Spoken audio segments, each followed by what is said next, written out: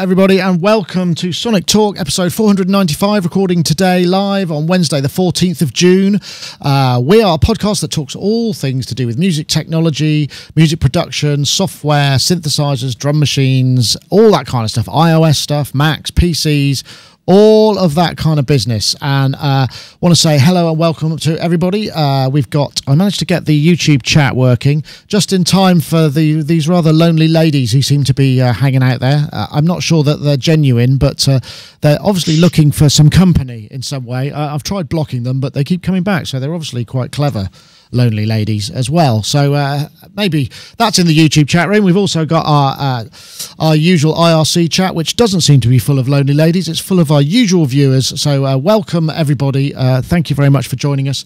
And also I want to say, if you're interested in winning a copy of Isotope's RX6, we've got a competition as we had last week. We'll be announcing a winner from last week, and they've got another copy of RX6, the audio restoration system, to give away. So some good things to those who come and wait. I think I said that right. Anyway, if this is your first time, please do subscribe to the channel. We not only got this Sonic Talk podcast, we do equipment reviews, interviews, all of that kind of thing. In fact, coming up at the weekend, we've got Cymru Beats, which is a modular meet based in Cardiff. We're going to be going there. We're going to be streaming live via our YouTube channel the performances from that evening's bands, and so you should check those out. That's Mylar Melodies, who you might know. He's the guy who's done a lot of really great modular stuff on YouTube. Nigel Milani and Ian Boddy, Martin Dubker, Wisdom Water, Dr. John Biddulph. One of them, I can't remember which one, is under contract, so can't be live streamed, but maybe if you just hang around, you'll find out. If those are questions that fascinate you, you could watch everything else around it and deduce which one isn't, if that makes any sense. Anyway, let's say hello to a few guests. We've got Mr. Mark Tinley. Mark Tinley, Magus.com. He's based in Glastonbury, which I imagine at the moment is filling up with revellers as Glastonbury approaches, because I think it's next weekend. Glastonbury Festival is what, 5 or 6 miles, 3 or 4 miles away from the town centre? I can't remember which. 7. Magic 7. Ah, there we go. Yeah. It is. It's filling up with men with neat haircuts and clean flip-flops, clean feet as well, which is kind of weird. Bare feet people in Glastonbury, you know, the real bare feet people, have dirty toenails and stuff. Right. So these very polished young men are wandering the streets and telling everybody they know everything, which is kind of annoying, actually. Well, to be honest, you can stay smug in the knowledge that after a couple of days actually at said festival, they will no longer be clean and with clean toenails and knowing everything. They will be empty husks of human beings with big smiles on their faces, hopefully. Yeah, burned out by all the wrong cider and other things. Well, anyway, that sounds like fun. I mean, this must be a yearly occurrence. You must be used to this by now. I mean, I don't think what is it? I'm actually going to go on Sunday. We've got a Sunday ticket, so wow. Which you can get if you're a local person. The idea of going for 2 days fills me with dread, but the idea of getting up in the morning, walking round the corner to the town hall and getting on an old char-a-bang and being delivered to the centre of the festivities and then being picked up and brought home again afterwards seemed like a good idea, because it's the last year that our son can get in for free, because he's 12 this year, I think, so under 12s for free, so we thought we'd better take him. Oh, that sounds like a great fun. That's what I was trying to do. I was trying to hook up with Rich to see if there was a way, but it's all sewn up. So it's very sewn up. So, you know, as I understand, I mean, these things are, but, you know, what is it, 170,000 people they're expecting, which is an insane number of people to be in a field or series. It'd be great if every single one of them came in my shop and spent £1, wouldn't it? I would stick with, you know, 2 or 3% of those, or just 0.5%, frankly, would probably be fine. And spending, I'll be all right with one person, actually. If one person comes in and says, I saw your podcast.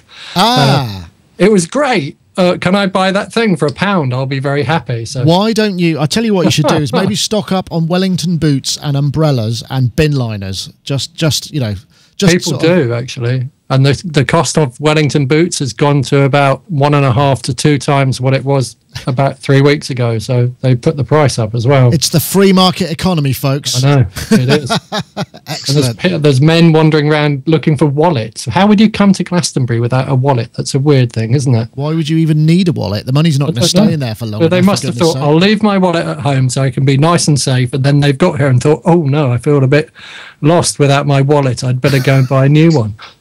Very odd. Well, Glastonbury is famed for its wallets? No, I have absolutely no idea whether that's might true. show you something later. I'll better stop talking. Sorry. All right. Okay. Well, anyway, Marc, lovely to have you as ever. And the other chuckling that you hear in the background is Mr. Charles Chicky Reeves, who's there at SublimeUK.com, producer, producer. You might play bass. Yeah. Well, I actually am a session bass player. Yeah. So, oh wow. Okay. Well, there you go. I'll add that to your string. Composer, front of house guy. You are obviously preparing to do some Howard Jones gigs and head off into the festival dust to do your own thing. Yes. In fact, me and Charles met for the first time physically, which was really weird on Sunday, because on Sunday I played at the Synthsy event, which is the sort of first inaugural, I'm hoping it's the inaugural, and there'll be more, synth event organised by Simon Forsyth, who's a great synthesizer collector, top chap, and it was at the Printworks in Hastings, and it was a really good day. I was on first because my stuff's kind of ambient and noodly, and then there was Battery Operated Orchestra, who were also particularly brilliant, Vile Electros, and Native Ray, who were a couple of young lads who were also really good. It was actually all of them, everybody there was just really nice, and I had a wonderful time, although I did have a hangover on Monday as I drove back, and that's just the way it goes. But I also, and then last night, I went to see Kraftwerk in Birmingham Symphony Hall, which is the first time I've seen them. And I figured, because Ty had a ticket going, and I thought, right, I've got to take this opportunity, even though it's been a crazy week. And I went to see them. And first of all, the sound was amazing. That place sounds absolutely fantastic. It's a symphony hall with adjustable reverb. So they've designed it so that they can baffle it or unbaffle it, depending on the kind of music. So obviously they had it damped down. And the frequency response was awesome. There was no reverb, even down into the low end. And they played, it was, very punchy, and it was a flown system, and I feel a little bit sometimes I feel a bit disappointed by those. But then they got to Man Machine, and they turned it up so loud that things were shaking, and it was starting to hurt, which is the sort of thing that I used to enjoy about it. But when I actually experienced it, I thought, Christ, that is so loud. And it was brilliant, but I'm glad they only sort of peaked and then they dropped it down a little bit. But it was amazing. I've never heard a flown system sound that loud and that. It sounded good. It was just really kind of like pinned you to the wall, but it was awesome. We all sat there with our 3D specs, and nice to see Ty. Unfortunately, he can't make it today, but I learned a lot about Kraftwerk that day. Have you seen Kraftwerk, Charles? I have. In fact, I kind of gotten out of doing live work, and was just focused on the studio for a while. And I was coaxed out of retirement from that, because someone had seen a one-off show that I actually mixed of Kraftwerk. It was in New York, so they found me, and then they hired me to start working with Grace Jones, because there's a strong Grace Jones and Kraftwerk connection there. So that's how I got the Grace Jones gig. Ah, wow! I bet that I didn't know you. God, you work for everybody, Charles. Yeah. How was that? I'd like to find out. I mean, I'm guessing if you're working with Grace Jones, the concept of a virtual sound check is absolutely essential, right? Because she's legendarily poor at her timekeeping, right? Yes. Yeah. In fact, that's why I started using Avid consoles, because I was recording every show in Pro Tools anyway. So I would track the previous show, and then whenever we pull into a place like the Roundhouse or something like that, where you really need a sound check, that was about the only way to get a sound check.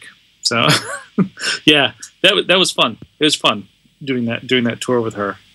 She's great live. She's really great live. Yeah, I mean, it's rare to see someone with such that there are some performers who command attention and they hold the stage completely, and she is one of them. I remember, I think the last time I saw her do anything live, it was at the Queen's birthday or something, and I just thought that's got to be one of the most risky bookings ever, because if you're late, it's all televised live. I wonder if they had someone basically just kind of attached to her at all times, say, right, now you're going on, no, you can't go and do this, you can't go and do that. I mean, I don't know how she is, or whether it's because I mean, the reputation is deserved. Yeah, but I mean, part of it is probably due to the fact that it enhances her diva-like status, and it's the sort of thing that somebody may do just to kind of make the reputation justified. And it could be a showbiz thing, or it could be just a completely out of it, and I don't know what's going on, and I don't care about anything else. But I like to think that it's professionally done to just before it gets to be a real problem. But I'm not asking you to tell tales, Charles. But no. Well, I mean, like I did. Well, there's a show. There's actually one particular show that we did that I have talked about at Pro Sound Muse Awards, and whenever they invite me back, they want me to tell the same story again because the audience apparently loves it.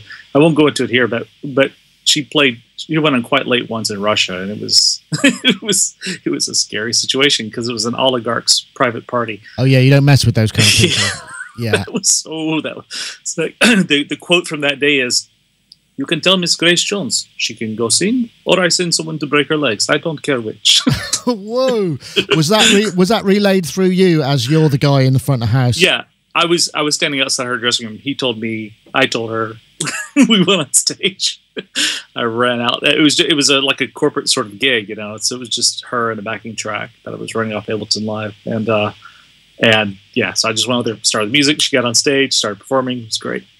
Wow, I have got to meet you for a drink and quiz you more on that. That sounds like a brilliant story. I got stories about her, about Prince, about everybody. Yeah. Well, of course, saving it for the book, I'd imagine, right? That's right. I never signed a non-disclosure agreement, so it's okay. But I won't say anything bad about anybody. No, you're not that kind of guy. But anyway, it was a lot of fun at the weekend, and I enjoyed playing the gig. I would say the one thing that I have realised is the amount of work that goes into doing one-offs like every 6 months. I really need to get my stuff together so that it's not quite so torturous to get prepped and ready for such a thing. So I'm going to work on that. Right. There's stuff, isn't there? Okay, here we go. Let's start with some things.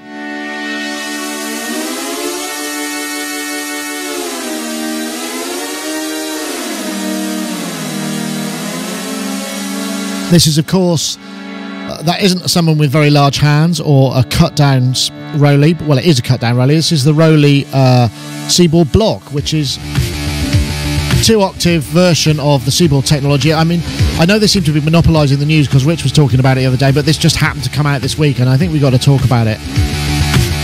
That looks like a Parisi finger right there.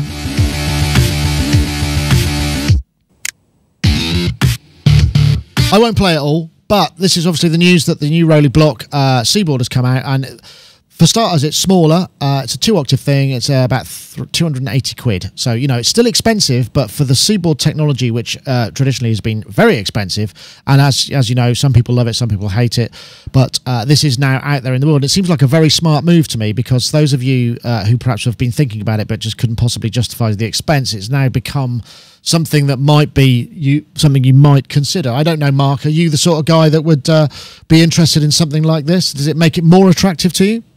Well, that it's got smaller and cheaper. Yeah. Yes. And that I can make my own little blocks up. Does that appeal to me? Yes.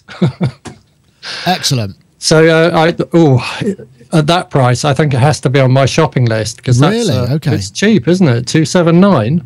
Yeah, well, I mean, cheap in relative terms. I mean, bear in mind there are no moving parts on it whatsoever. But yes, I mean. Yes. But it's an access to that particular little world of like being able to move your finger around and control things in a special way. So I don't know. I think I think I should stock one, don't you? If I stock one, that's a good idea. If I don't like it, I can always sell it to somebody. How about that? That is a tremendous idea, and one of the advantages of being a man in your position at sonusmakers.com, as I might say. Thank you. There we go. Just down there, the address of Mark's store. Yeah, I'm what was really interesting is because the sort of default reaction to mini keys, which is effectively what we're looking at here, is, oh no, not again, who needs that rubbish? And there was a chap who commented on our site, actually, and really? he said that, and I said, actually, because I've got I've had the Roli Seaboard full size, which, it is a different experience, but it's actually quite large, and I find it really quite difficult to play because you're doing these kind of movements which are very tiring if you're not an accomplished keyboard player, which I am not. So the fact that it's smaller means that you can get quite a lot more expression and gesture out of it without having to kind of do this with your fingers all the time. And I think that actually could be a key to sort of unlocking the potential of something like this to a wider audience. I don't know what you think, Charles. I forget whether you're a Roli person or whether you've experienced it, or whether it this is the sort of thing that appeals to you, or whether because a lot of people just go, oh God, I can't be bothered to learn to invest that much time in something like this, right? Yeah, I mean, this is at a price point. I would definitely do it. The thing that excites me the most, though, is not that; it's the light block. Because I use like a KS pad. I use it quite a lot live in the studio, and I like the whole XY light up function of that. So I would probably get like 4 of those and make a giant block out of it.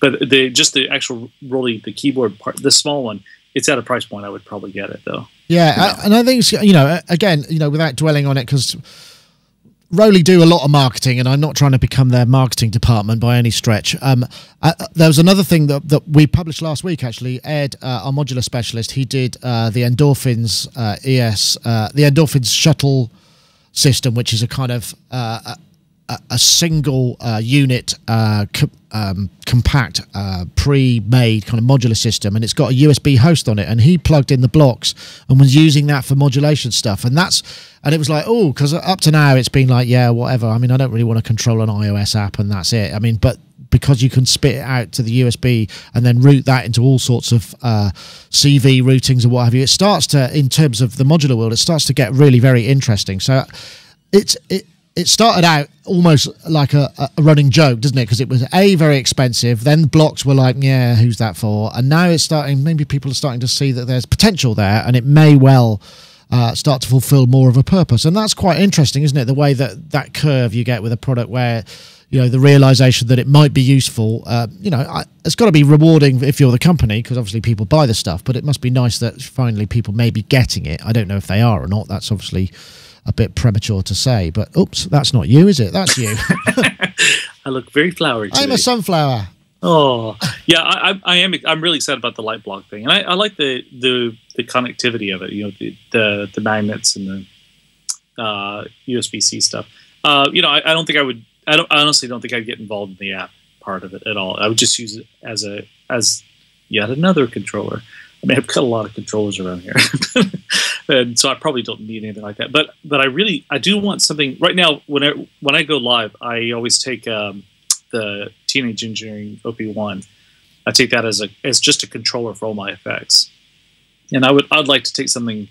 I mean, I know that's really small, but I'd like to take something smaller and less expensive, because that thing's like 600-700 pounds. Yeah. So I'd rather take, if I could just do it all using just a light block, I'd be very happy with that, because what I'm doing is I'm always triggering, like snare splashes and certain vocal delays and things like that, and it's all going into Ableton Live and stuff like that. So I need a good small non-keyboard type controller. So you could use for gesture. I guess that would make sense to you, Mark, as well. I mean, gesture is something that's kind of very useful. I mean, I don't know if you know where I see this. What?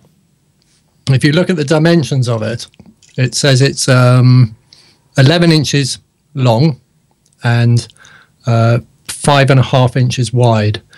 So I see that on my guitar. Okay. Glued to the front of my guitar. Right. Underneath where I play. So where the controls and the scratch plate usually are on a Les Paul, you just stick it along the bottom of the guitar. Then I can play the guitar, I can sustain notes, and then I can do things with that.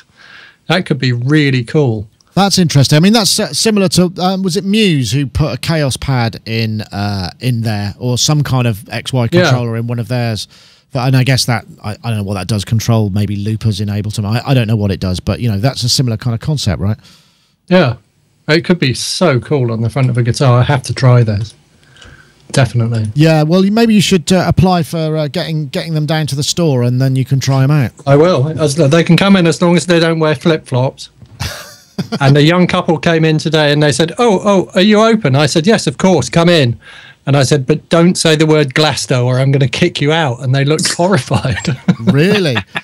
So are you becoming the kind Glastonbury. We live in Glastonbury. Legendarily grumpy shopkeeper? Is that kind of, are you finding a new role for yourself there? Quite possibly, yeah. I think do you think people will just come to be insulted? It's a bit faulty towers in my shop sometimes, actually. I've started, I have got this little CCTV system running. And I said to my wife, I was talking to somebody the other day, and I played her some of the footage, and she was kind of like, oh my God, did you really have that conversation with a customer? And then she said, you should put this on YouTube. But I don't know what the legal implications of that are, because if I'm a commercial enterprise and I'm filming people, it's okay to do it as CCTV as long as it's for my use. Yeah. But if I start publishing it, I think I open up a huge can of worms. So I need to find out how to get permission to do that from customers, I suppose, without telling them I'm filming it first. But just then get put a massive TNC above the door in tiny little writing. Yeah. By entering here, you agree to give me basically the rights to your image. Entire everything, yeah. Yeah, don't do that, Mark. That's bad stuff. That's bad stuff. To do that. But I could cordon the area off with that, the yellow tape. Oh, that's a good idea. So if you stand here, cross. If you stand here, you may well end up on YouTube if we have a meaningful conversation. In fact, I have got the shop has its own YouTube channel, and there is a bit of a conversation I had with this woman who came, and she played a Tunisian bagpipe, but she was reluctant to tell me her name, but I did tell her she was going on YouTube. But that conversation was fairly interesting, I think. Yeah. Okay, right. Then perhaps we should move on. Well, maybe what we'll actually do now is bring in a slight message from our friends at Isotope, and we can talk a little bit about this RX. This is, again, I need to find a more up-to-date video, but this was the sort of teaser and trailer. RX6, now at the latest iteration. I mean, it is a very impressive piece of audio restoration software. It does a whole bunch of new things. You've got better dialogue, you've got de-rumble, de-rustle. There's a really brilliant spectral de-esser, which is actually very handy because it's quite hard to do de-essing very well, and this deals with a breath eliminator, which is fantastic for cleaning up vocals, as well as all the other stuff. Comes in advanced, standard, which is more designed for music production, and also Elements, which is kind of more a suite of plugins. Check it out at isotope.com/RX6. And I would say, as well as that, you're getting things like declip, which if you've got clipped audio and it's like a great take, you can deal with that and kind of get rid of the analog and digital clipping. Actually, it's a very useful thing. So you can quite often rescue a number of audio takes that maybe had the beautiful spirit, but there was some kind of technical issue with it. Well worth checking out. And of course, we have a competition, which for this week, I've gone for the hashtag Restore and More, which is restore and the word and more. Restore and more as one word. That's one hashtag, and the hashtag RX6. Doesn't matter if it's upper or lowercase. And if you tweet that and mention at Sonicstate and at Isotope Inc., then you'll be entered for the competition next week. So you tweet the hashtag Restore and More and the hashtag RX6 to at Sonicstate and at Isotope Inc., and you will be entered in the competition to win a copy of RX6. And we have a winner from last week, episode 494 from last week. We have a chap called, I'm guessing it's a chap, people called Neil generally are, but I could be wrong. This is a chap called Neil Boards, at Neil Boards, spelt Boards, and they tweeted, yes please, I'd love to win this. Well, good news, Neil Boards, you have won it. So if you get in touch, we'll get the Isotope people to pop it into your account, and you can enjoy, I believe it's RX Standard, which is a great suite of plugins, and it's something certainly here with video, quite often we've got something great and it's like, oh no, there's this. I mean, at the moment they're demolishing a building next door. And it was rather funny actually today, because we've had an Ableton certified trainer in doing some really brilliant sort of, did you know Ableton can do this? So if you're playing live, he brought his hardware rig in, and it's all going into sort of Moto interfaces, live processing of the inputs, and he was showing us how to kind of set this up to kind of create a workable and very highly functional live thing. And so he was deconstructing his track, and in the background they were deconstructing the building next door. So I was kind of joking about that, and I guess we might need to use it for the jackhammer that's been going incessantly for about 2 weeks, but we'll see. Hopefully you won't hear it too much, but I would stick out for that guy called Tom Lonsborough. Is really full of brilliant tips, and we have a series of videos of that coming up sometime in the not too distant future. Right, what's next? Oh yeah, you got to see this. This is one of the reasons I went down to one of the reasons I took my camera. It's Tom Carpenter, Analogue Solutions. Brought the results and the fruits of your labour here to Cincy, that's right. Yeah, new synthesizer, Fusebox. I'll fast forward it because we do talk a little bit about. Spent a lot of time working on there it is. New circuits, revising old circuits. It's a big old thing. 3 oscillators, LFO, oscillator 3 can also double as an LFO, arpeggiator, state variable filter, 2 envelopes, something called a patinator, and a transposer, and a MIDI CV interface. Let's see if I can get along to a bit where it starts to make some sound. Right, let's get rid of that. Where it's got talent. Played them. Is that to track, say, a drummer or something if he was Well, take it from me, it sounded really good because I can't find the bit where it did. He kicked the sub oscillator and it just went wow, and everybody went, and I was like, whoa, that's amazing. I mean, it was only really being played from the Patinator, which is a little 4-step CV sequencer, but with 8 gates, so you can create these weird polyrhythmic things.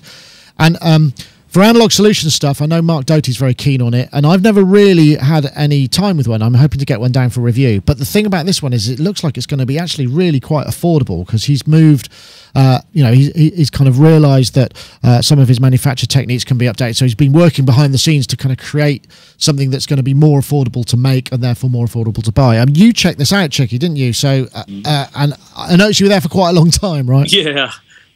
Well, for one thing, he's just a really top guy. I really like talking to him, and that machine sounds nice. It does sound nice. It's like the last thing I need is another synth. Yeah. Oh, but gosh, it does sound really good. And yeah, he had this cool pattern that was running, and it's just it is really nice. You should get a direct feed. I did get a direct feed, and I have got a direct feed, but it's sometimes that doesn't always work out. I should also say Scott Wozniak in the chat room says, as the owner of a Telemark V2, I want Fusebox immediately. The world needs more orange synths, and I would tend to agree. I like that because the Sledge is probably the only other orange one, and also there's the Dave Smith Mofo was orangish as well, so nice. But I like the fact that it's just this it's big, and there's lots of space on it, and I think that's the other part of it, the fact that you've got room to sort of maneuver, and there's lots of normalized stuff, but there's lots of patching as well, and cross mod, all of those kind of things, and it did sound really nice. And I'm told by people who are Analog Solutions fans that they sound really vintage and warm and authentic, and that's something that I'm looking forward to trying out myself, definitely. I mean, 900 quid is where he's roughly aiming it plus VAT. He wouldn't say definitely, but that seemed, when you consider they call themselves a boutique manufacturer. That ain't bad for a 3 oscillator analog synth that size, is it? Yeah, it's really great, and I like the fact that it's basically at least the one I was playing with, he had made like that he just finished it a day before or something. He's built it by hand. I love that kind of stuff. Absolutely love handmade stuff. But yeah, his stuff does sound amazing. It's just such good work. Such good work. Yeah, so looking forward to that. Marc, it kind of almost matches the colour of your shirt there. So, maybe you should kind of pick up a one just so that you can have as an accessory, perhaps. Could do, couldn't I? Yeah. It looks £900. Sounds like a good price. It does look good. Definitely good in orange. I would have to try one.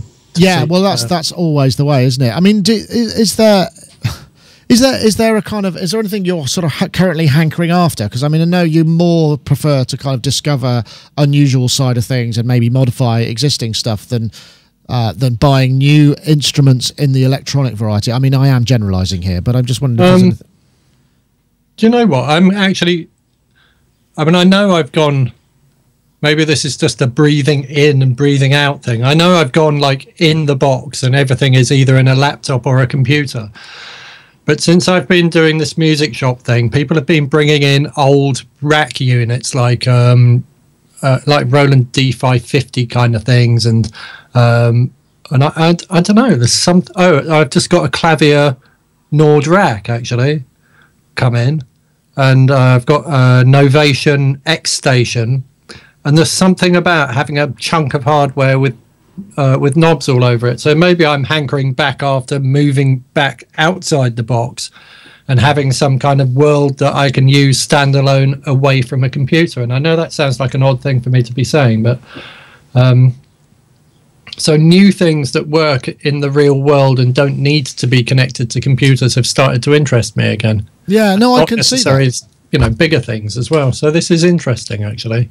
I'll tell you what, I mean, one of the things that was as a result of Tom coming in, and I know Robbie does it, and I'm sure, a lot of the bands that you do it with, the concept of having, Ableton Live at the heart, which is sequencing external MIDI gear, which is then coming back in via external inputs and then being reprocessed and kind of, so you're getting this kind of hybrid between the worlds. And it's something, now that we're getting to the point of CPUs are fast enough, low enough latency, audio interfaces, that's becoming a real reality of this sort of real-time processing of this kind of stuff. And it really, that's where I'm thinking, that's maybe where the lines are blurry, because you can go kind of like, I'm only going hardware sequence, I'm only going external hardware, I don't want a computer at all. But sometimes, the benefits of this hybrid kind of system are really quite compelling in many ways. And I'm guessing, Charles, you probably see this all the time because people, I know Robbie does it, and it must make things. I do. I track stuff to tape. I'll do. I mean, most of what I do is electronic music, and I still track it all to tape. I used hardware synths as much as possible. I do use some software synths. I use the one that you guys came up with. Oh, did you? Yeah, I use that quite a lot. Oh, nice. Yeah, I love that. I love the Arturia stuff. I use that too. In fact, I think because this tour I'm doing this autumn, the OMD tour, they're launching a new album. I think they did a lot of that using Arturia stuff. That album sounds brilliant. I know it's not out yet, but I've heard it. but man, it does sound good. I think using a bit of both is great. Absolutely love doing it. Although one thing I do like to do, even with soft synths, is I do like to run them out. It sounds really like over the top, but I do like to run them out analog. I have this old box called it's made by ART called a DIO, and basically you go spit if out. It runs it through a 12AX7 tube. You run it back in, runs it through the other half of the 12AX7 tube, and spit if back in. So I'll just use that as an effects loop, and just on soft synths because I just like what it does to the sound of them. Neat. It's neat. Well, I guess it's the mirror image of what I've just been talking about, isn't it? It's that kind of, and it's becoming easier and easier to do that kind of thing, and so that definitely makes a lot of difference. And I'm sure, Mark, in terms of yeah, I was going to say there's another whole world that we lose, which we should interface with as well, which is like guitar pedals. So somebody should make a box that just interfaces all these different things, because I used to have like a pile of stuff on the floor, and I just think I'd make a chain of things to affect things, and I'd think, oh, what happens next? So I might go like keyboard into the DDA desk, back out the DDA desk into an H3000, through a flanger pedal, and then back into something else, and then through a lexicon, and then back into the desk, and then I'd record that. And I don't know, in the moment, if you start chaining real world things, it's very different to chaining plugins, and it does something very different. So well, yeah, I'd imagine also there's got to be a market for something that is essentially a kind of level matcher, so that you're not putting or you can really drive the signal hard into a distortion pedal, or back it off to the sort of level of a signal that would be more closer to a guitar level, so you can attenuate. And because in the same way that we drive filters and we get that extra quack, it's got to be, you can't just plug a regular guitar pedal up. I mean, there you go. There's something to hanker after. Then, if somebody can invent a 19-inch rack mount unit with say 4 or maybe 8 channels of I/O, which can either attenuate or boost, and it's simply like a jack and an XLR input on each one, and a jack and an XLR output. I think so I can switch between different things and chain anything without introducing too much noise. That would be really cool. Charles, do Radial do stuff like that, don't they? Exactly. Yeah, they call it the guitar reamping kit. But there's also the poor man's version. Oh right, okay, I know what that is. What they call the poor man's version is where you on the send side you use an active DI. You attenuate by 20 dB on that. On the other end of that, running the balance line all the way, you do a passive DI with a 20 dB pad on that, and running in reverse direction. You can't run an active in reverse direction, but you can run a passive in reverse direction, and that does the same sort of thing. It just about balances everything out. It's about a 40 something dB. I mean, there's a voltage difference also, but it's going from line level And an down to guitar level. impedance About mismatch as well. But sometimes that sounds cool. You have to try it both ways. Yeah. Yeah, well, that's true. I guess the thing is I'm pretty sure that one of our guitar contributors, Rob Hicks, he found this. It was a patch bay. It was really simple, and it was just basically it allowed you to set up these kind of alternative routings, and it was just kind of you pressed and hold one pedal and then you press another one and it meant that one went there, and so you could recall these kind of routings into between multiple pedals. It didn't do the attenuation, but it gave you this kind of, okay, this then that then that then that, or this then that and that and that. Radial does that too. I don't know if you're talking about the Radial one, but Radial makes a box that does that. They make we can have all these different effects, and you just press which ones and what order you want to go in, and it's very cool, very, very cool. Because I use a lot of like guitar effects. I use Memory Man quite a bit. I use a Chandler Overdrive. I use Donna Comp and MXR phase pedals, things like that.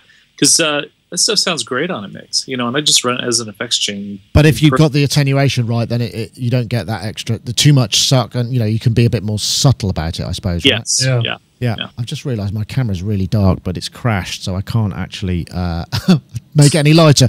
But while I'm maybe figuring out that, I think what I'll do is just mention our Wavejunction, as Charles mentioned. This is the Wavejunction. It's a Max for Live synth that we currently sell. It's a 4-voice paraphonic synth, but it's got 3 multi-mode filters, which actually really do sound really nice. It's also got 5 LFOs, 5 envelopes, and a 12-slot modulation matrix, so you can get some very complex stuff going on. You need Max for Live, obviously, to run it, but I have to say the filtering really does sound very lovely, and you've also got wavetable oscillators and the like as well. And we're doing a little special on that, which is till the end of June. If you go to sonicstate.com/shop/WJ or bit.ly/ I can't remember what the blooming URL is. It said there, bit.ly/Wavejunction, didn't it? If you put the code WJ1706, that's WJ1706 at the time of purchase, you get an additional 10% off. I mean, it's not very expensive in the first place, but if you feel the need, please do. It helps support the site and, all of those good things. Who's eating crisps there? Ah, there you go, Mark. I'm kind of I caught you. Right. Well, actually, what I did last week, because I anticipate, because I know I was going to Kraftwerk yesterday, and I was also filming all day, I anticipate we might be a bit low on topics, because obviously there's with the summer. So I asked on Facebook, whether anybody had any questions for the panel, and one of them, a chap called Tom Gladstone, came up and he said, it'd be great to hear stuff about controller keyboards, what's out there and how you can implement. I would like to control 2 synths with a single controller, split the keyboard, so zoning, I guess, and have octave shift on zonings and different MIDI channel to higher octaves. And it's finding it hard to find out what's there, and that's really interesting, because a lot of current controller models are generally a bunch of controllers and a keyboard, and you need to then map the other stuff via the DAW. So I was wondering if anybody had any suggestions for that sort of thing.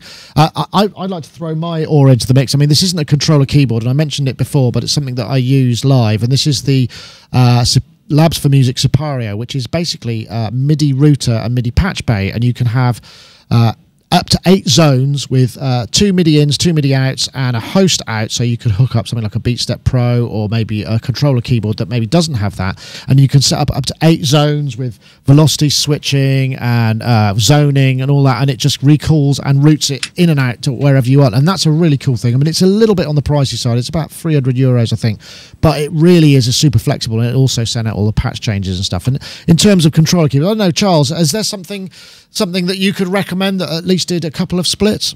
No.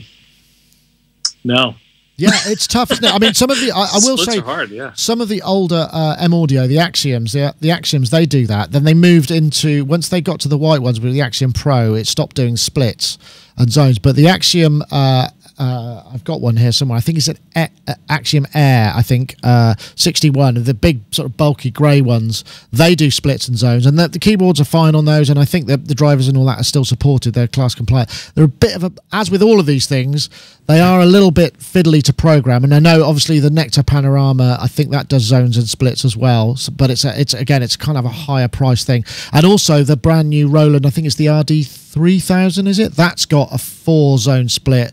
and works in external MIDI mode as well. But you're right, that's hard to find something at an affordable price. Maybe somebody in the chat room might mention something. I'm sure they possibly could. And obviously what a lot of people are doing is, routing it via the computer and using things like Ableton racks, instrument racks, which I've also discovered in the last day or so with this visit from Tom, are incredibly powerful, and I did not know you could do that kind of stuff with. So if that's involved in your setup somewhere, explore those, or stay tuned for our videos and we'll check those out. Mark, can I just say, yeah, can I answer that as well? Yes, of course. Does it have to have USB MIDI on it? Or I'm not sure that's essential. Well, either, I guess either, really. So Digital Music Core MX8 is the thing that I used to use all the time.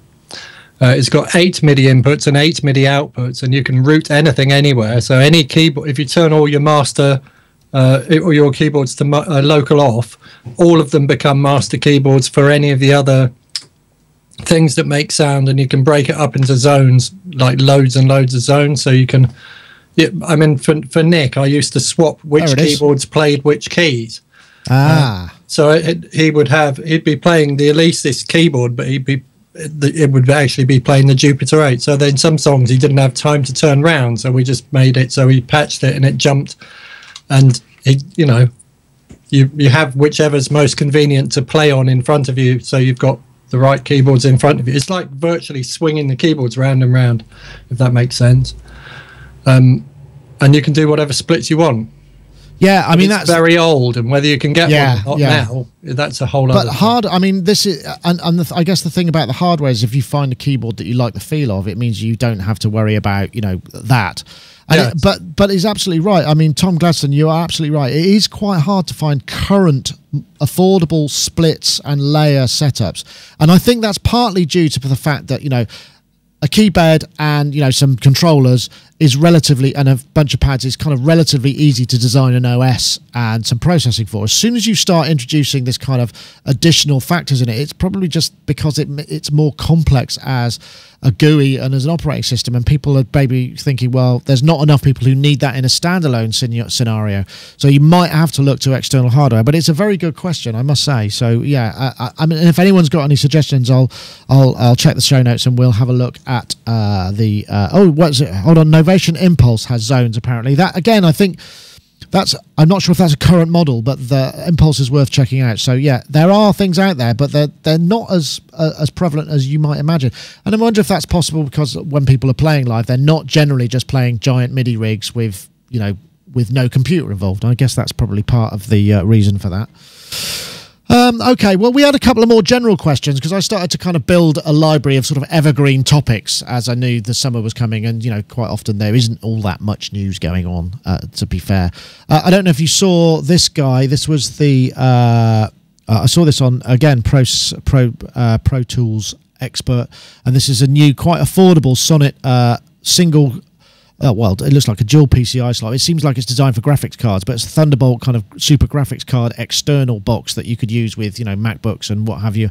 I guess it would give you a lot of extra processing. And I think it's only, well, I say only, but it's affordable in the sense, what did they say it was? MSRP of, it's $299, which is $350. $550 is going to be a bit more, and I think that's got a little more in that sense of it. I don't know. Has anybody got any experience of using these kind of external PCI chassis? I don't. I thought you gestured there, but you just reached to scratch an itch. But I do have experience with those.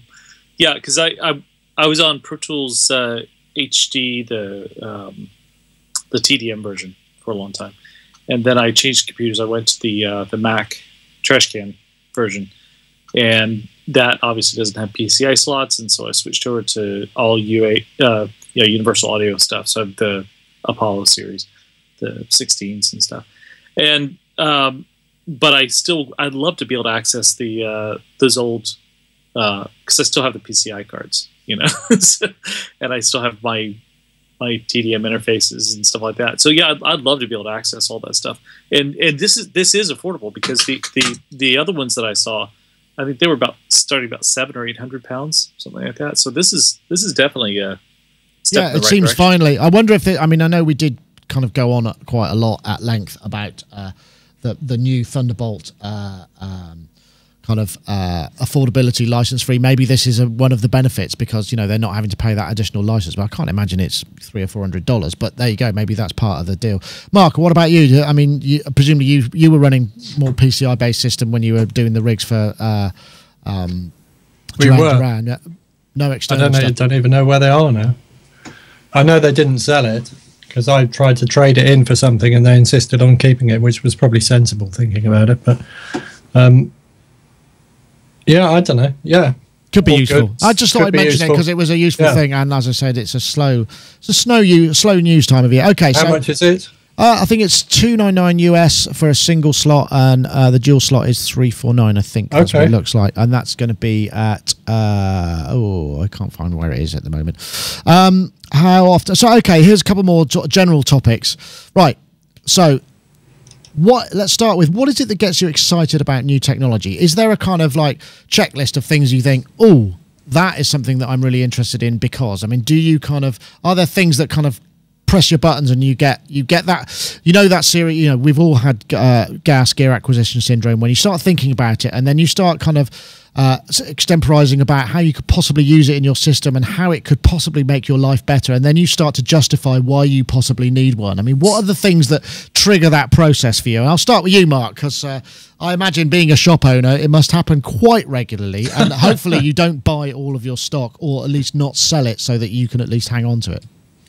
I had some I'll go slightly sideways. I had some coaching from a guy who was helping me with sales, and what we've worked out is that for the last year, the only reason I don't sell much stuff is because I'm very good at not selling things. So I'm very attached to some of the things in my shop, and people go, how much is this? And I go,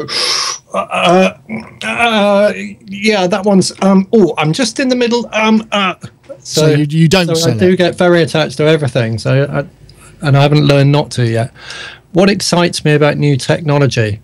I don't know. I'm excited by this Roli thing at the moment, and I'm trying to decide whether I can justify buying one. So I am going through that process of thinking, right, okay, I need to fit it on a guitar. So if I can stick it on a guitar, then I can start to justify owning one. But you can't. You then can't sell it on or send it back if it doesn't work out because it's going to have junk.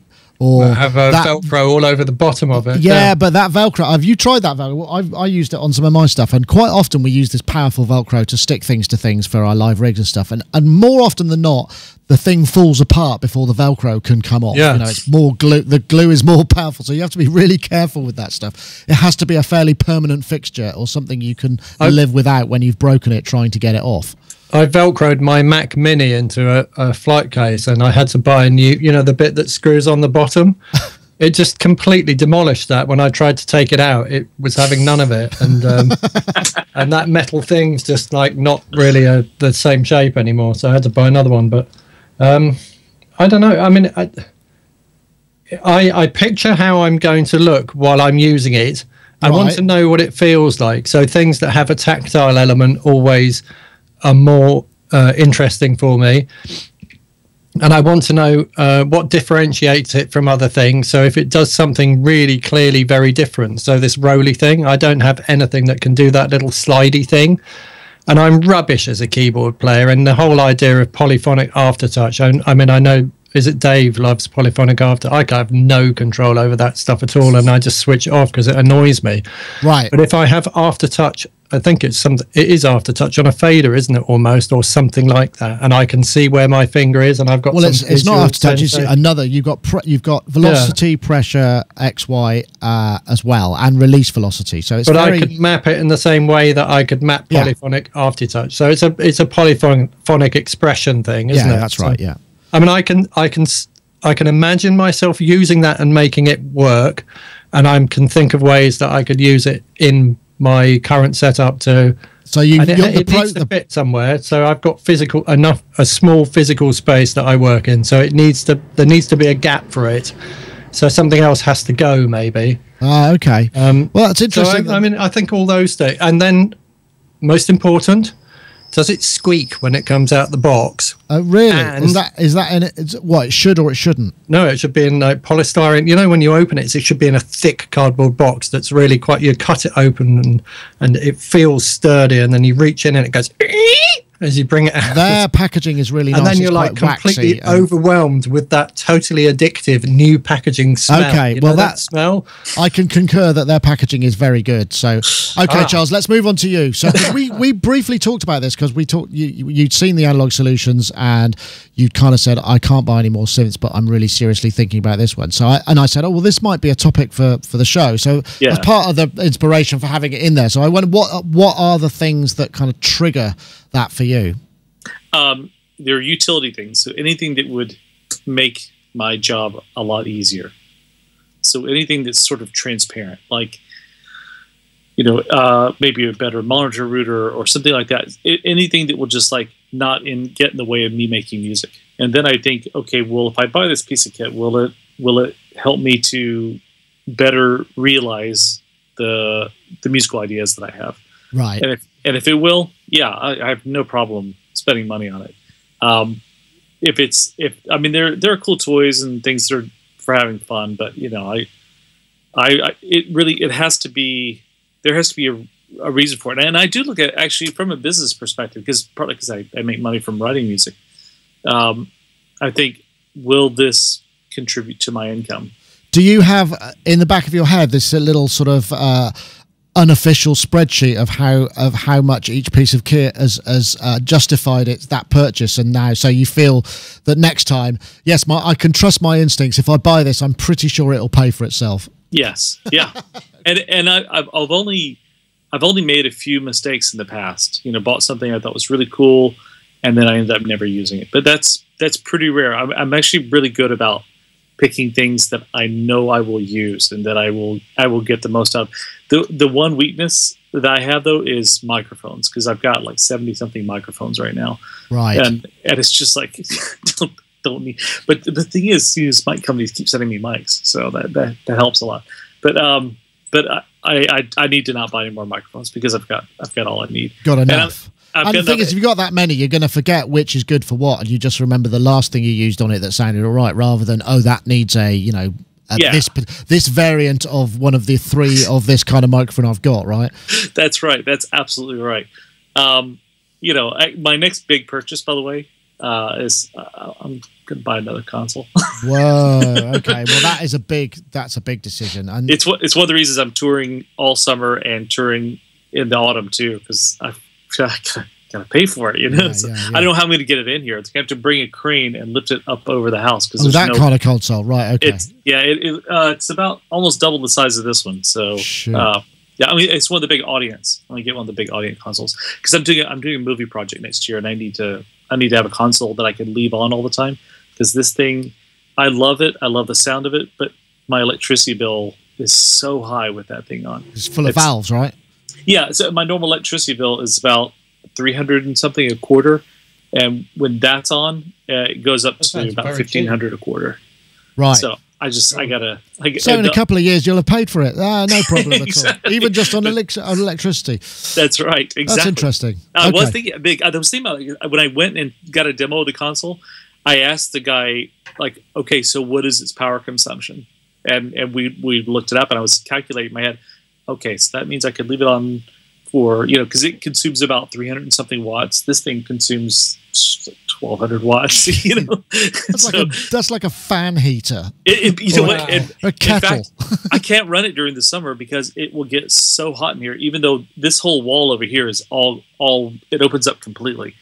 With that open up completely, it's still too hot in here. This thing, it's just. So you're saving again because you don't have to switch the air conditioning on. That's an interest. Okay, well that's interesting. I'm glad for that extra insight. I was thinking about this today actually, and I was thinking probably first, or at least if it's a sound generation thing, first it's the sound. If the sound makes me that'll start my interest. It's like, wow, that sounds great. Then I start thinking about the GUI, because sometimes it's not always about the sound. Like the Sledge, I really like the Sledge because I love the GUI. I think it's a brilliant, or the user interface. I think the size and the scale of it almost warrants a purchase because it's such a nice big thing to perform synthesis and sound design on, the way you interact with it. And then finally it's the functions, or in order. If it doesn't sound great, then if the GUI is great, it might do it. And if neither of those, it might do something very specific that, like you say, Charles, that it will enhance or help me do what I need to do. And that's, I tend to apply that to all of this stuff behind me. And And very often the problem is, whether you're in video, is yeah, I could buy something that made the whole thing easier, but it would be so expensive that I actually have to figure out a cheaper way of doing it with less expensive components that can achieve the same kind of thing and the same patchability. So it's a different process for that, because it's not about the sound. It's more about function in that scenario, because I'm trying to make video affordable and stuff that we can operate with the minimum number of people and, you know, continue to do what we do. But in terms of musical instrument stuff, it's the sound, you know, and it's like, well, I need this. But I mean, that was the thing that with the circuit, it was the function and the GUI that did it for me. The sound is great, and the synth engine in that is actually really good. That's probably the last sound generation thing I actually bought, and the sound is actually pretty good. It's just not much fun to program from the front panel. You have to get into an editor and whatever, which is fine. But in terms of performing live, the way that it's so easy to use, ongoing, and just, you know, you can very quickly kind of master it and utilize it, and that's why I bought that, because it's like, yes, this is going to help make my live life simpler, and in some ways it has, and in some ways it hasn't. So yeah, but it's an interesting. Sorry, Mark. So if something had like one tiny function on it, and it did loads of other things that you didn't need, but it did that one thing, you would buy that, even though it didn't. No, it would have to justify itself a bit better than that. I mean, because some people will buy, you know, studio equipment for, it's like, you know, some people buy the, I don't know, whatever it is, some vintage H9000 or whatever it may be. Just that one sound, you know, and I don't think I'd do that, because that becomes too expensive. I mean, you know, yes, I wouldn't say no, but that's the sort of thing that you could put up with an emulation, because it's not like you're going to be tweaking it the whole time. So the GUI is not really important in that case. It's the sound. So you might use a UAD plugin or a software emulation in its place, right? Yeah, I just realised something else I do actually, which is probably not a good thing. I get driven by. I work out what my rack mount is going to be for my studio or for my live thing, and I don't do live things very often, or for my, I'm going to rock up with all this gear that is my speciality, and I make these weird noises with this, and it's always based on whichever flight case I've decided is the appropriate one for that time. So I just acquired a very shallow 16 unit rack, I think. And now I'm evaluating all my gear based on whether or not it's shallow enough to go in the rack. So I've got this TC Helicon VoiceWorks Plus thing up here, and I've measured it, and it's 20 millimeters too deep. And I'm like going, right, that's got to go. But actually, it's so brilliant, I don't want to get rid of it. Well, couldn't you just get a larger rear lid or front lid so that it's stuck out a bit further at the back? No, it's a mixer case rack, you know, one of those ones that flipped up. So I've got this notion that I'll stick my Mac Mini in there with a USB screen, but touch screen maybe. So I'll flip it up, and then I'll be able to, you know. But I just need to rethink it and maybe have two racks. Can I show you something else as well? Okay, go ahead. You're probably not going to see this. Can you see this? Yeah, it's Perspex. It looks like some kind of... So this makes a noise, doesn't it? Oh, that's cool. Ooh. Can you hear that? Oh, it's like... Oh yeah, I see. So it's not Perspex. It's a banding. It's a band. It looks like a sword, and it's got these kind of rubber bands around it. And I was walking down Glastonbury High Street, and there was this chap walking along with this, and he'd got it like a walking stick. And I bowled up to him, and I was like, "Excuse me, what on earth is that?" And he waved it, and it made this noise. So I was so wowed by it, the fact that he'd got this kind of sword-like walking stick that made noise. That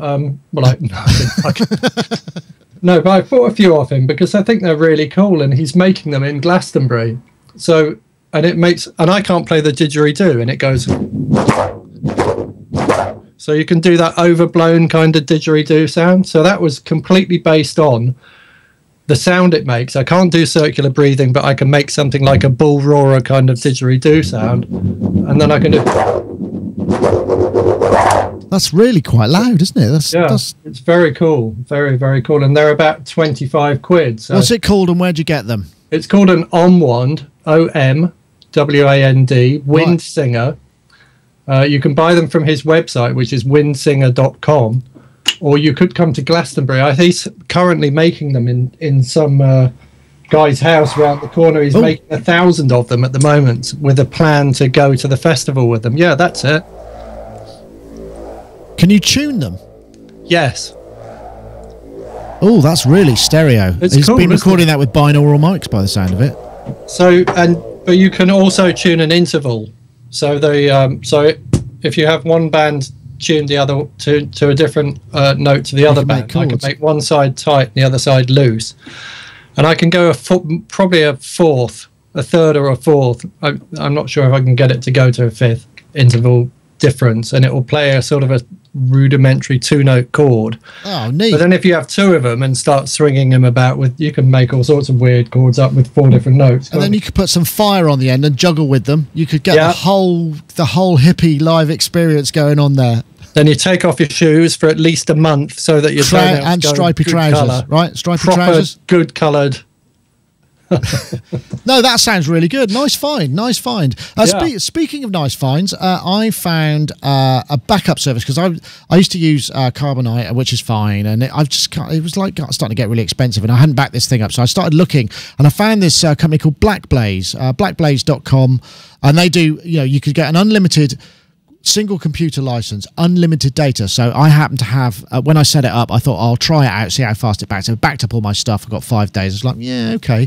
And it tried to back up the hard drive that was attached with all my live recordings and stuff on it. And it was like, okay. So it'll back up external stuff as well, all to the cloud. And I think you can get, it's like $5 a month, $50 for a year if you go that way. And it's just, it's installs a little utility. You can throttle the network, pause it, all of that sort of stuff. And I just thought that's a pretty good price for that kind of thing. It seems to be one of the cheaper ones that I got. So, and I made a little URL, which means I'll get discount if you go and order it, which is bit.ly/bbsonic, Blackblaze Sonic. So BB Sonic, if you want to check that out. But it's actually quite seamless. Once you've done it all, you can schedule it so it does it overnight when it's off. And it just basically, if you stick another drive on, you can go, well, I need to back this up as well. It's quite nifty. I don't know if anyone else uses cloud stuff. I don't know if you do, Charles. I Dropbox. I use Dropbox all the time. That's expensive though, but it's useful for sharing stuff, obviously. But yeah, it's. I mean, I have to because all my clients have Dropbox, all of them, and so. But you have you have to physically back that, or you have to work in the Dropbox folder. Well, like I'll have obviously a file for each client, and then say when they're here, for example, we're running off mixes. I'll actually bounce the mix directly to the Dropbox folder, and me too. They go, actually. Okay, well the day's over, so I go home. So they go home, and it's on their computer when they get back. Yeah. It is pretty handy. The only problem with that is that the moment one of your clients moves it moves for everybody else, doesn't it? No, only if I created the folder. It's only if I move it. Right. That's they just lose the link. That's all. Yeah. But actually, we use Dropbox here. We've got a remote reviewer who does work. How do you do that? Works on stuff, and he just basically says it's all in there, and then I can get hold of the project. And if I've saved any additional edits, it goes in there, and then he can go, yeah, I'll just tidy that up. And that works really well for collaboration. Although I think there was some issue with. Sometimes if you run the project live with all the assets off a Dropbox folder, it can get, and there's somebody else tweaking something, it can go a bit weird, things up a bit. So yeah, that's exactly right. That's why I won't run a session out of it at all. No, it's only for things I bounce down. Right. I mean, I've run sessions out of it, and I've noticed that other people go in there and move stuff around, and it all just breaks. Or they can, if they drag it out of Dropbox at their end, so they drag it out and put it in their music folder or something, it just disappears for everyone else. So yeah, or the other thing is if you've got a shared folder and you don't remember, and you go to America, say for instance, and you're using cellular data, and your computer starts going, oh yeah, there's another 12 gigs I need to download, and you don't realise what's going on. Those are the sort of things they could do with a little bit more kind of sensible system level rules. So it says if I'm on mobile data or my bandwidth is less than something, just don't touch it, or if my location changes, leave it alone, because you don't always remember. And we've done that when I've done that when I've been in the States in a hotel room, just kind of at NAMM or whatever, and I've got a hell of a lot on my mind, and remembering to pause the Dropbox is probably the last thing I do, and then I go ouch, and I wanted all that bandwidth for uploading actual video that I might be putting live or whatever, so you've got to be careful with that sort of thing. So yeah. For doing the sessions and stuff like that, though, I'd go. Gobbler is kind of a good way to go. Yeah, collaborative stuff. Oh, that broke on my computer as well. I didn't get on very well with that. Honestly, I don't use it. Honestly, I mean, I never really have anybody who wants to collaborate. Yeah, we use Gobbler just slowed my computer down suddenly, and I think it was doing something where it was indexing, clashing. But it was clashing with some other systems because I had Dropbox OneDrive, iCloud, and Gobbler all on the same computer, and then Gobbler seemed to be the one that was making everything go wrong, so I had to remove it. Well, maybe it's just a configuration. Also mentioned in the chat room was Splice. We used that, didn't we, Mark, to collaborate on some stuff. Maybe had that on there as well. Yeah, I've turned that off because I'm not really using it so much. But I mean, all of these systems, it's just kind of finding the right one. But I just thought I'd mention this because it's just a pure backup thing. It's not a sharing thing, and it's actually quite a reasonable price for what is essentially unlimited data. So I could put like 10 terabytes on here and it would be happy, would it? Well, it seems to it says unlimited. I mean, I haven't tested it. I've just done 60 gigs and there's another 500 gigs on the external drive, or it's 500, and it was just saying, do you want me to do this? It's like, no, I don't want you to do that. That's fine. But I mean, I could do if I wanted. Oh, wow. Well. So yeah, it's kind of neat. Anyway, I think that probably brings us to the end of the procedures. We've managed to fill an awful lot of time. I want to say thank you very much to all our viewers. Thank you very much to all of you guys and gals in the YouTube chat room. Do a wave. We'll do a little hello, everybody, and also maybe one for our IRC chat room as well. And also want to say thank you to our sponsors. Don't forget, if you want to enter the Isotope RX competition, what you have to do is tweet the hashtag #RestoreAndMore. And the hashtag RX6 to @Sonicstate and @Isotope Inc. And that will get you entered for the competition next week, where the winner will win a copy of RX. I think it's standard, actually, but it's still really, really useful for music production. It's just sort of some of the more esoteric video style stuff that you may or may not require in your productions. Anyway, it's a great deal because it's free. What else can I say? And I want to say also thank you to... thanks to Simon Forsyth for the Synthsy event, and I very much enjoyed myself. And don't forget, Kimmery Beats is on Saturday this Saturday, the 17th of June. We'll be down there filming and we'll be streaming. That's the Chapter Art Centre. If you go to cymrubeats.com, that's CYMRUBEATS.com, you can get tickets and what have you, and it's going to be a fun event. And if you want to see Mylar Menades perform, who's a great asset to the modular community, well worth it, and several other people too.